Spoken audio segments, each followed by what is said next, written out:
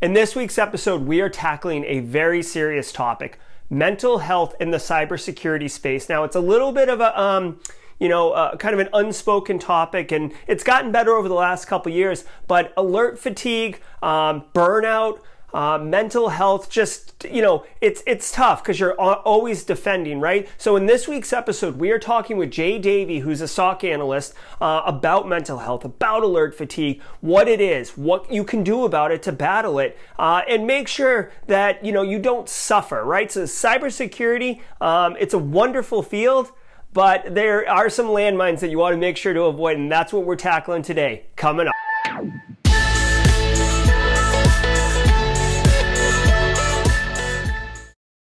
Hey everybody, welcome to Simply Cyber, the YouTube channel to help you make and take a cybersecurity career further faster.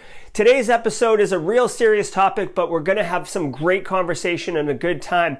We're talking about mental health in the cybersecurity space. Now, cybersecurity is a little bit different than other fields because really you're constantly defending and making sure that systems are up and available. And the attacks are constant. External networks are always being scanned. Misconfigurations happen. You got to be catching them. When there are active incidents on the network, it becomes a bit of a high energy, anxiety, adrenaline dumping. It's a lot. And if you're, it's exciting at first, but as it begins to beat down on you, or you're getting overwhelmed, or management's coming down on you, it can be quite a bit, right? So there's a lot of people in our industry that battle burnout and mental health, and I'll be, the first to admit that I myself have suffered from these afflictions and battled through them, honestly. So I just want you to be aware, because this is a super serious topic and one that you really need to know about. So I just did a live stream with Jay Davey. Go ahead and check it out if you want. We were talking all about his SOC master plan and what SOCs are and what the new age of SOCs are, and a whole bunch of tips on how people can get into SOCs and resumes. We took Q&A from the audience, and there was a lot around how can I improve myself? How can I get that SOC job? So if that's interesting to you, check out that video. But there was a segment in it where we really went deep on, we started with alert fatigue, but then went into mental health, and the people from the audience were offering up ideas. Jay gave some fantastic ideas. So I wanted to carve that off and really serve it up to you as a focused topic. Now, before we get into the interview itself, I do want to point out that on Simply Cyber, we talk to experts like Jay about SOCs and alert fatigue, and we also do a whole ton of other stuff like labs, industry news, blue team, red team, offense, defense, the works. So if this topic is interesting to you and this type of content, check out the other videos on the channel. We put new channel videos out every Monday at noon, and we've got the Discord server so you can engage with the community. A link with an invite is in the show description, so come join us, come talk to me. I'm always on there, engaging with people and having a good time. So if you want to jump to a specific part of this video, look in the minute markers below. I do that so you can just jump to what you want. But I hope you, especially on this topic, I hope you just listen and absorb all of the content. So let's get into the talk. Let's see what Jay's got to say about alert fatigue and mental health in general, and let's do it. Go. Any SOC anywhere in the world, and that is alert fatigue and just getting beat up. And for those of you who are watching the stream and aren't familiar with that, it's just, ticket, and you're just trying to triage and move, and it seems overwhelming and relentless, and it can take a toll on you, and it's called alert fatigue. So Jay, obviously you've worked in the trenches. What are your thoughts around alert fatigue and maybe how to best battle it, both at a personal level and as a SOC? So it is a very real problem, and I fell victim to it before, and it's deadly. It's one of these things that it creeps up on you, and you think you're doing fine. You think you're just plugging away, and then you wake up the next morning and you've just got no energy. You've just got no motivation, and it's just constant. I just say that if you do get your breaks, make sure you take your breaks. When you have a set time to finish. So don't try and do your overtime. because you need to think about your personal health. So remove yourself from the environment, remove yourself from technology, go out for a walk, go to the gym, you know, do your exercise, do something else, do something you enjoy, take your mind off the job.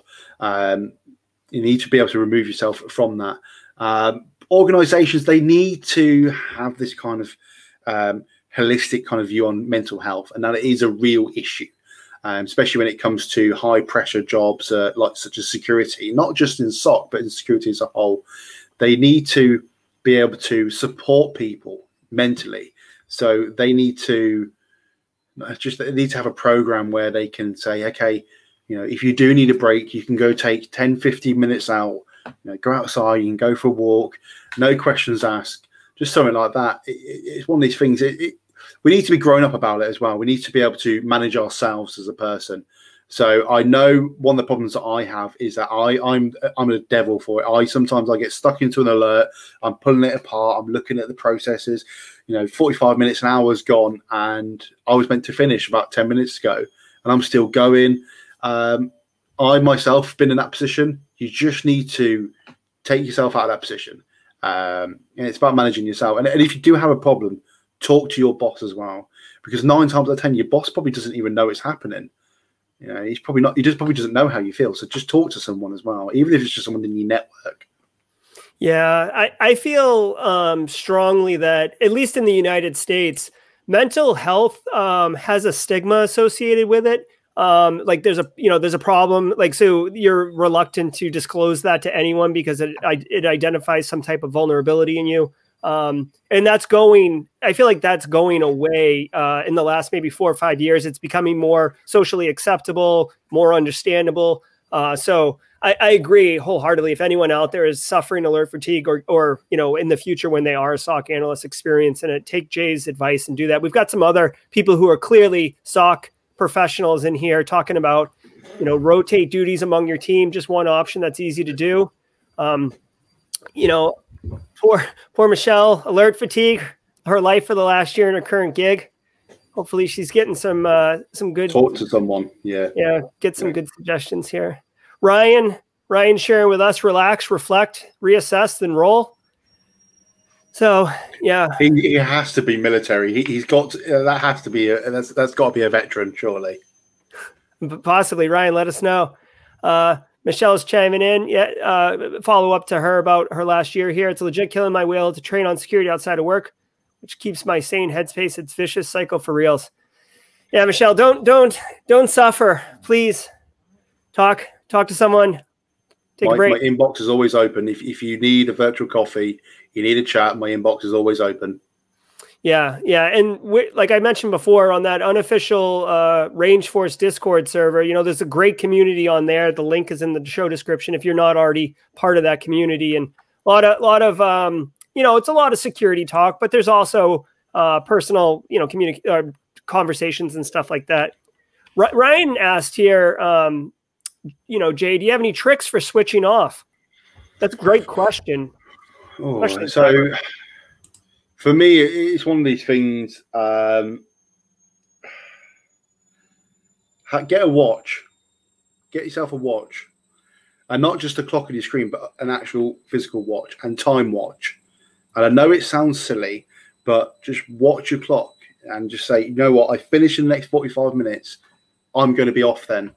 It's a discipline kind of thing. It's one of these things where you need to set up these alerts. What I like to do is, and this is a good trick someone taught me, is block out time in your calendar. So when it comes to the end of your day, block it out. So no one can put meetings in that day at that time. No one can expect you to be there.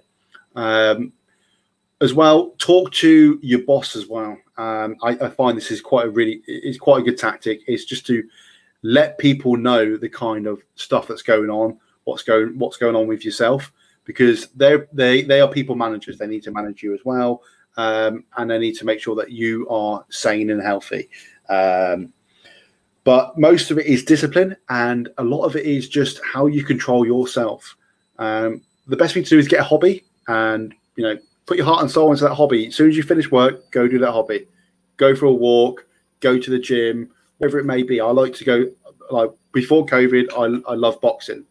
And one of my things was like, as soon as I finished work, I just couldn't wait to get the gloves on, release the stress for the day, and it was just that really helped me cope. And that's why I can't wait for boxing to be back, because I need it bad.